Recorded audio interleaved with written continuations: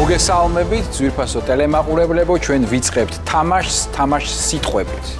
საამისოდ საჭიროა დავპატიჟოთ ჩვენი სტუმრები, დღევანდელი თამაშის სტუმრები, მას ასე. ეპატიჟებით აგერ აქ ჩვენთან მაგიდაზე მობრძანდით. სათამაშო მაგიდაზე, სადაც ვითამაშებთ ქართული სიტყვებით და არა მარტო ქართული. პირველი მონაწილე. ნათია ლეკიშვილი 28 წლის მშვენიერი ქალბატონი მაღალ ქუსლებზე. ნათია პროფესიით ჟურნალისტია. როგორც მეგობრები ამბობენ, მას სოლარიუმში ყოფნის ხანგრძლივობით ყველა რეკორდი აქვს მოხსნილი. ჟღენტი თბილისიდან 29 წლის ბიოლოგი, განსაკუთრებით უყვარს ფოტოების გადაღება და რძალი. ლევან კვარაცხელია იგივე კვარა 29 წლის იუმორისტი და ყოფილი ხუჭუჭა. და ჩვენ ვიწყებთ თამაშს და ვიწყებთ პირველ რაუნდს. პირველ რაუნდში შემდეგი წესებია. იდება 7 ასობგერა, აი ეს ბარათები იდება. თითოეულ თქვენგანს გადაეცემა 2-2 ბარათი დამატებით, რაც ქმნის 9 ასობგერას და აი ამ 9 ასობგერადან 40 წამის განმავლობაში ჩვენ გვაქვს საშუალება შევქმნათ ყველაზე მაღალქულიანი სიტყვა. რითაც გაუსწრებთ ოპონენტებს, კონკურენტებს, მოდი ასე ვთქვათ. იგებს მაღალი ქულა, მისი ღირებულება და არა სამწუხაროდ სიტყვის შინაარსს. მე ყოველთვის სიტყვებისკენ ვარ, მისი შინაარსისკენ ვარ და არა მისი ქულებისკენ, მაგრამ თამაშია, ყველაფერს წყვეტს მისი ღირებულება და მაღალქულიანობა. ვალაგებთ პირველ ასობგერებს ყურადღებით. ასობგერა I 1 ქულა, U 2 ქულა, R 2 ქულა, I 1 ქულა, ბონუსი, ამის შესახებ იცით, B 2 ქულა და კიდევ ერთი ბონუსი. ქალბატონო ნათია, თქვენ გადმოგეცემათ 2 ბარათი, რომელსაც თქვენ ახლა აჩვენებთ მაყურებელმაც რომ დაინახოს. მას ასე წამზომი ჩაირთო.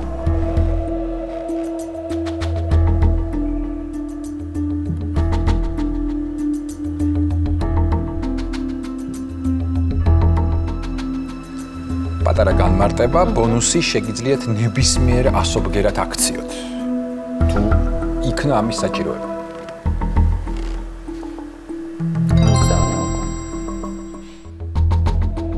დრო ამოიწურა, ქალბატონმა ნათიამ გამოგვიგზავნა სიტყვა და ამას, ასე ვთქვათ, ამ ეტაპის ბოლოში გავარკვევთ თუ რა სიტყვა. თქვენ კმაყოფილი ხართ? შევეცადე რომ რაღაც მობილიზებული ყოფილიყავი და რაც მომაფიქრდა დიდი მადლობა. ძალიან დიდი მადლობა ნათიას. ქალბატონო ეკა თქვენთან გადმოვდივართ ალავერტს. მას ასე წამზომი ჩაირთო.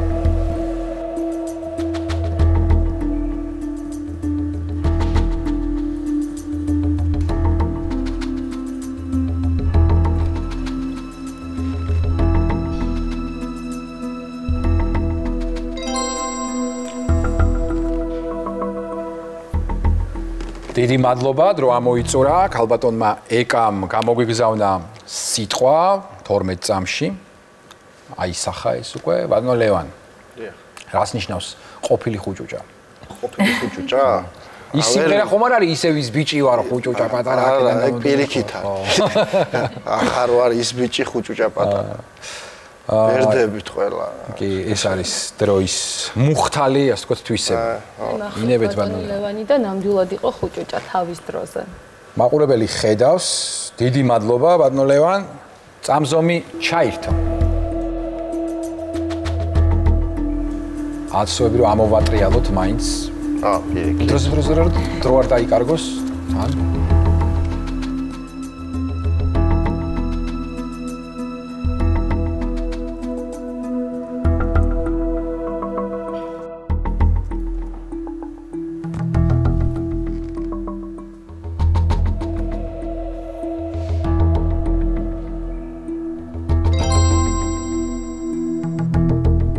დრო ამოიწურა, ჩვენ გვაქვს 3 სიტყვა, საინტერესო სიტყვა. ალბათ ნათია თქვენგან ვიწყებთ. ახლა რა ხდება? ამ სასტარტო 100 ლარიდან, ძირფასო მეგობრებო, პირველი რაუნდის პირველ ეტაპზე ავტომატურად გვეჭრება ჩვენ 5 ლარი. ეს 5 ლარი ქმნის, ასე ვთქვათ, 15 ლარს. და ვინც იგებს, მასთან გადადის ეს. ეს ფსონი იზრდება ნელ-ნელა. ავტომატურად იჭრება 5 ლარი და ასევე თქვენ შეგიძლიათ გაზარდოთ ეს ფსონი 10 ლარამდე. როგორ შეაფასებთ თქვენ სიტყვას? აი აქ არის ერთგვარი ასე ვთქვათ პოკერის სისტემა შემოდის. კაია. ანუ შემიძლია 5 დავტოვო, შემიძლია გავზარდო. გაზარდოთ, როგორც თქვენ სიტყვას აღიქვავთ და იცით რა 10 ლარი იყო. 10 ლარი. ნათია 10. ნათია 10-ია. ეკა სეკა. ეკაც 10. მე შემიძლია რომ დავწვე. თქვენ შეგიძლიათ დაწვეთ. არა. უწვევით ორ ქალბატონ. მეც 10. თქვენ 10. კი ბატონო. გავასწორე. გაასწორეთ. 90. ეხლა ვნახოთ ეს 10, ანუ 30 სად წავა. ქალბატონ ნათია, გახსენით თქვენი სიტყვა. ირიბი. თოვლი იყო ირიბი ალმაცერი, როგორც გალაქტიონი იტყოდა, ხო? ქალბატონო, ეს სიტყვა არის 6 ქულიანი. კი. თქვენი სიტყვა ქალბატონო ეკა? ბუხრები, ეს არის 9 ქულა. 9 ქულა რაღაცა დრაკულას აიჭრე. ბატონ ლევან, მე კიდე დაწოლა კიდოდოთ. არა, ეს ვიხუმე. სტუნდით, მე მგონი ხოლმე. ხო, იღბალი თქვენსკენ არის, თქვენ მოიგეთ და თქვენ 120 ლარით დაწინაურდით, ის 30 ვერცხლი წამოვიდა თქვენთან. ვაგრძელებთ თამაშს. პირველი რაუნდის მეორე ეტაპზე გადავდივართ. ქალბატონო ეკა, მობილიზდეთ.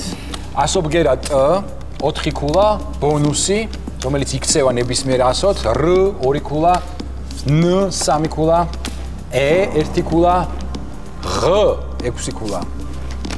კ 4 ქულა და 2 ბონუს ბარათი, ბონუს არა, დამატებითი ბარათი თქვენ. წამზომი ჩაირთო.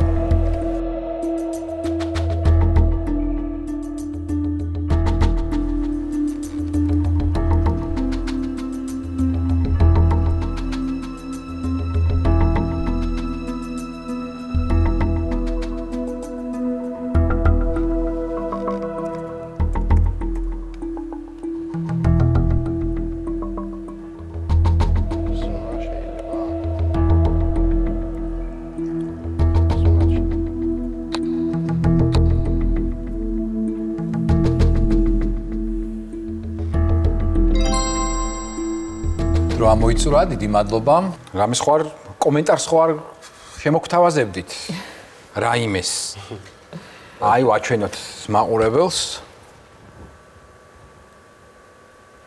წამზომი ჩაირთო.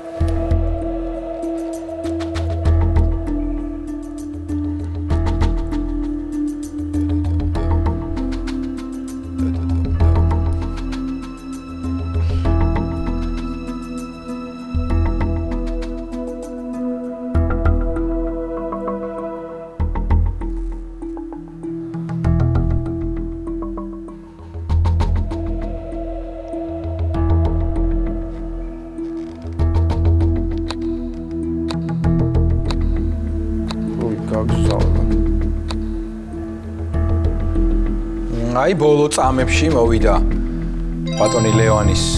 არა, მე სხვა სიტყვაზეც ვფიქრობდი, ის დაწერილი მქონდა და უბრალოდ დაჭერილი არ მქონდა იმ წითელ ღილაკზე ხელი. რამდენ სიტყვაზე უბრალოდ ვფიქრობდი. არა, ის უცებ დავწერე და მე ცენზურა ხო არ არის რა. არაფერი ისე. არა. აი ქალბატონ ნათია, ახლა თქვენი ჯერია, თქვენ გქონდათ დიდი დრო არსებული ასოებიდან კომბინაცია შეგეგმნათ და ახლა გაძლევთ კიდევ შესაძლებლობას იმისას, რომ შექმნათ სიტყვა. დიდი მადლობა ნათიას. წამზომი ჩაირთო.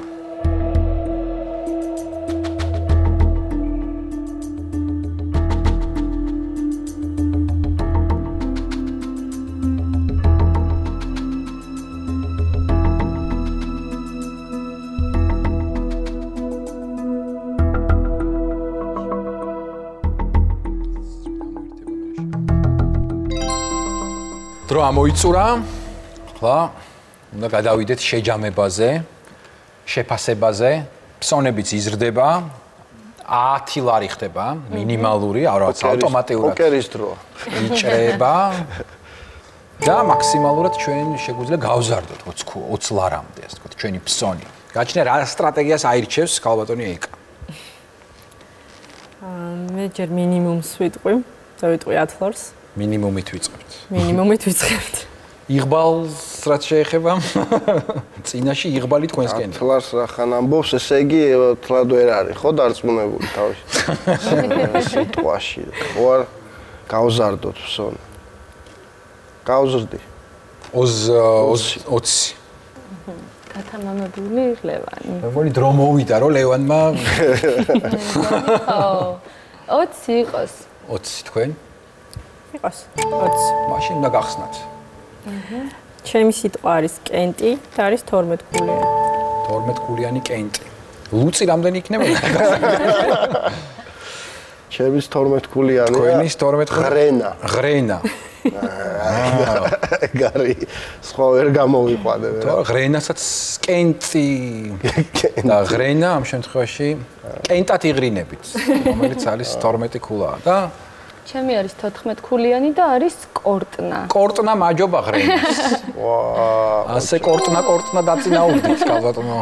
ნათია წინ, გახვედით წინ 130 ლარით დაწინაურდით, 100 ლარით ბატონი ლევანი ფეხდაფეხ მოგზდეთ. ქალბატონო ეკა უნდა გააქტიურდეთ მესამე და მნიშვნელოვანი დარიგება. ეხა მე ვარ. ეკასთვის, ყველასთვის, მაგრამ განსაკუთრებით ეკასთვის, რომელსაც უყურს ფოტოების გადაღება და არის ბიოლოგი, მე რამდენადაც დავიმახსოვრე. კი. დამ, როგორც იტყობენ ძველი ბერძნები. აო, ჯ, კულია. 8 ქულა. ფ, 4. გ, 3. ჭ, 7, რ, 2, ლ, 2, ბონუსმა იხმოვანოს. აბა გამახსენეთ, ვისთან გადავდივარ 2 ბონუს ბარათით? ლევანთან. ჩემთან. ბატონო ლევან, ინებეთ. წამზომი ჩაირთო.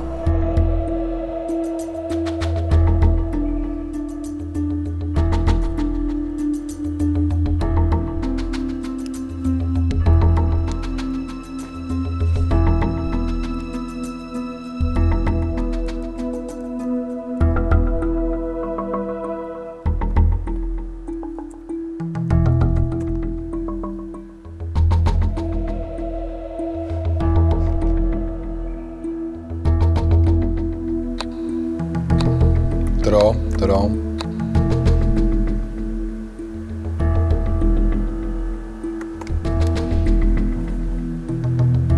გავაგზავნე. დრო ამოიწურა, ბატონი ლევანისგან გვაქვს სიტყვა, ახლა იგივე პროცედურები ქალბატონო ნათია. თქვენ დაწინაურდით. დიახ. მაშ ასე წამზომი ჩაირთო.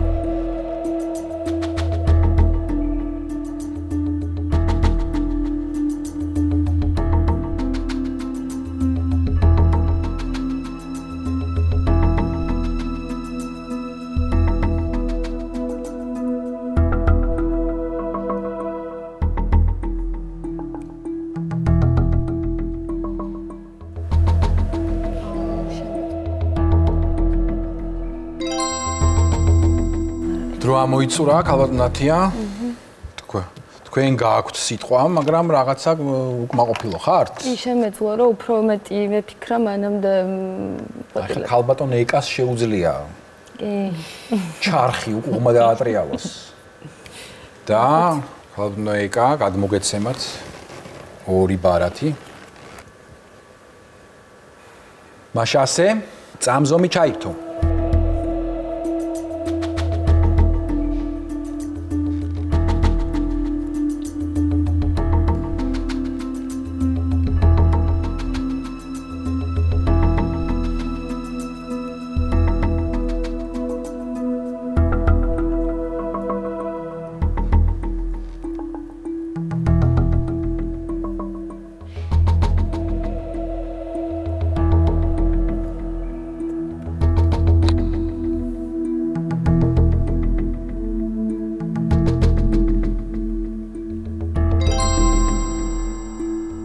დრო ამოიწურა, მეგობრებო, ვიწყებთ რაც აი ამ ეპოქას ძალიან ახასიათებს, რაც არ მიყვარს მე პირადად, მაგრამ ვაჭრობას, ერთგვარ ვაჭრობას, ერთგვარ თამაშს, ერთგვარ სტრატეგიას, მაიმუნობას, ასე ვთქვათ, როგორც ჩვენი უფროსი თაობა იტყოდა. მინიმუმი არის 20, მაქსიმალური არის 30. ბატონო, მინიმუმი? ისე შემაშინა, მაგრამ ვაბანკის შესაძლებლობა გაქვთ, ალბათ ნოეკა, რო იცოდეთ. ვაბანკი არის და ყველას გაქვთ ვაბანკის შესაძლებლობა, ვაბანკი არის 40 რაც ყველაზე ნაკლებია, თანხა იმაზე მეტი ვერ იქნება ვაბანკი, ანუ 50 ლარიანი ფსონის დადებაც კი შეგიძლიათ წახვიდეთ ვაბანკს. აკი, შემიძლია ვთქვა, რომ მოდით ჩავაბრუნოთ ის თანხა, რაც მე გამაჩნია, თუ ვინმე მოიგებს. ქალბატონი ეკა მოდის ვაბანკს. მიყვებით ქალბატონი ეკას? სხვა რა გზა. მოდი მეც გავყვები, თადოთ, გავისკოთ. ქალბატონი ნათია მიყვება აი ამ ავანტიურას. ავანტიურას. ხსნით. ლევან. ჭრილი არის 12 ქულიანი. ჭრილი? 12 ქულა ჭრილში. 11 არის ჯოგი. ჯოგი. ჩემი არის გაჯი და არის 12 ქულიანი. 12 არის გაჯი. გაიმარჯვა მეგობრებო. ამ ეტაპზე ლევანმა და ეკამ. მე ძალიან წუხვარ რომ და დავიმშვიდებოთ ქალბატონ ნათიას. ძალიან წუხვარ. აქ აი ამ სტრატეგიულ ნაწილში დავმარცხდით, თორემ შვენივრად ითამაშეთ ქალბატონ ნათია. დიდი მადლობა მონაწილეობის მიღებისთვის. გემშვიდობებით თქვენ და ჩვენ ვრჩებით ეკასთან ერთად, რომელსაც აქვს 105 ლარი და 135 ლარით ლიდერობს ლევანი. მეორე რაუნდი. მეორე რაუნდში ჩემო ზვირფასო მეგობრებო, ყველაფერი იცვლება. 40 წამი ხდება. 30 წამი, ის 7-ის ასობგერა ხდება. 900 ბგერა, არანაირი დამატებითი ბარათი არ არის და თავარი ამბავი რთულდება.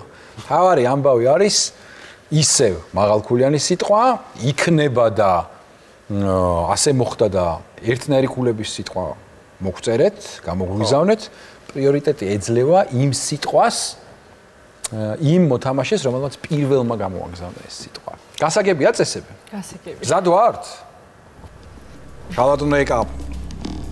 შემართებით. დაიძაბა. თ ე ქ 5 ქულა. მაღალ ქულებს ვიზახი. პ 6 ქულა. ე შ 4 ქულა. ნ 3 ქულა, უ 2 ქულა და ა 1 ქულა. ბევრი ხმოვანია. წამზომი ჩაირთო.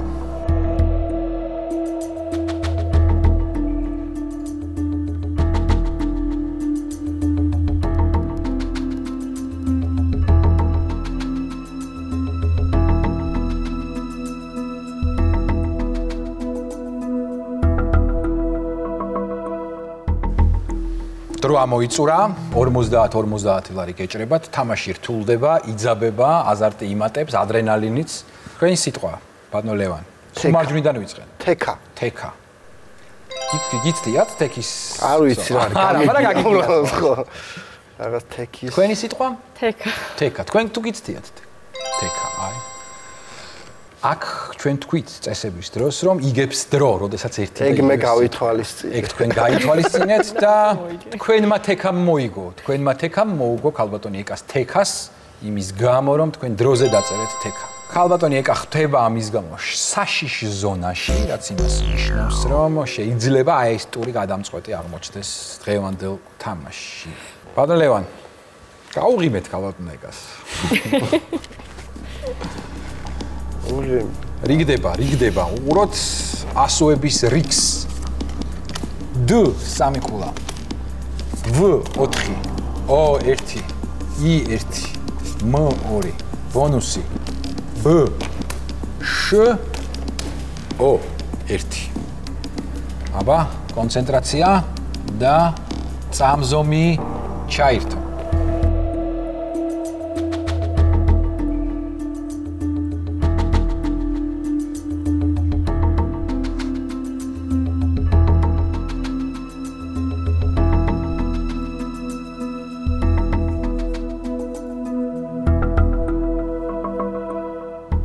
წამზომი გამოირთო, რაც იმას ნიშნავს, რომ დრო ამოიწურა. ნახეთ რა ხდება ახლა, ჩემო ბატონო.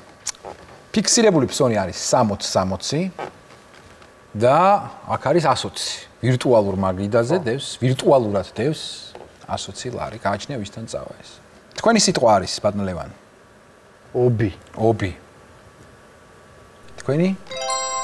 ომი. რაც ნიშნავს რომ ქულების რაოდენობით ერთგვარია 4 ქულა. მაგრამ წამის რომელიღაც მემილიონედით უფრო ადრე ბატონო ლევან მოვიდა ომი. თორე აქაც აი შემოაბრუნა თამაში. მე მეშინია რომ ობი არ მოეკიდოს ამას 115 ლარს და ეს არის ნამდვილი ომი. ნამდვილი ომი გამოაცხადა ალბათ.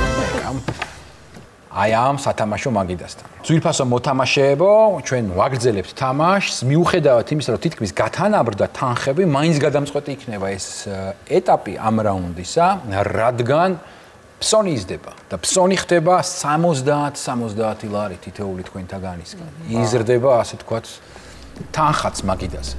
პირველი 100 მაგიდაზე რ ბონუსი ν ო ა თ ბონუსი ი ბ მაშასე წამზომი ჩაირთო.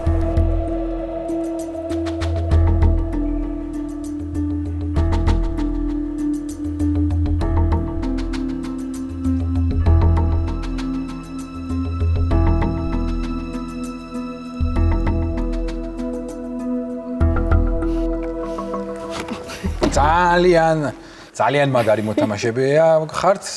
კომპლიმენტები ჩემო ბატონო. მადლობთ. ძალიან ბევრი კომპლიმენტი, მაგრამ იმის გამო რომ უსასრულოდ არ იყოს ეს თამაში, დროს თავისი მნიშვნელობა აქვს. დროს თავისი მნიშვნელობა აქვს. თქვენი სიტყვა ბატონო ლევან. მონადირე. მონადირე. თქვენი სიტყვა?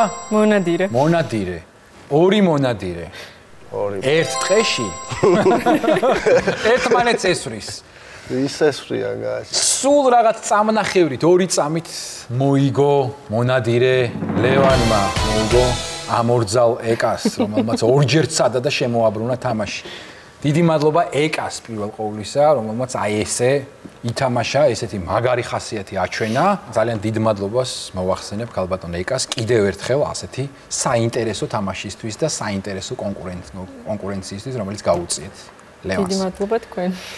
ახლა თქვენ ხართ ამ თამაშის გამარჯვებული, მაგრამ მესამე რაუნდში თქვენ შეგიძლიათ მოიგოთ 1000 ლარი, ან თუ ვერ მოიგებთ 0 ლარით თავისუფლად გაგატარებთ ჩვენი დაცვა შეთანხმებულია. მოკლედ რომ მითხრათ წესები. შეგიძლიათ 185-ით წახვიდეთ. წესები ასეთია: 9 ასობგერა და ამ 9 ასობგერადან მაქსიმალური ღირებულების სიტყვის გამოცნება, რაც შესაძლებელია რომ ამ 9 ასომ შექმნას ღირებული სიტყვა. ხვდებით ხო? მაქსიმალური ღირებულების სიტყვის ამოცნობა 900-დან. საკმაოდ რთულია და სულ 20 წამია. სულ 20 წამი. არა. მგონი რომ არა. რაციონალიზმი 185 ლარი. დღევანდელი 185 ლარი. ხვალინდელ კათამაში არ ვიცი. დიდი მადლობა საინტერესო თამაშისთვის. ამ გადაცემის გამარჯვებული გახდა ლევან კვარაცხელია, ჩვენ ულოცავთ მას. თქვენ კი ძვირფასო მეგობრებო, გემშვიდობებით, ხვალამდე. მომავალ შეხვედრამდე.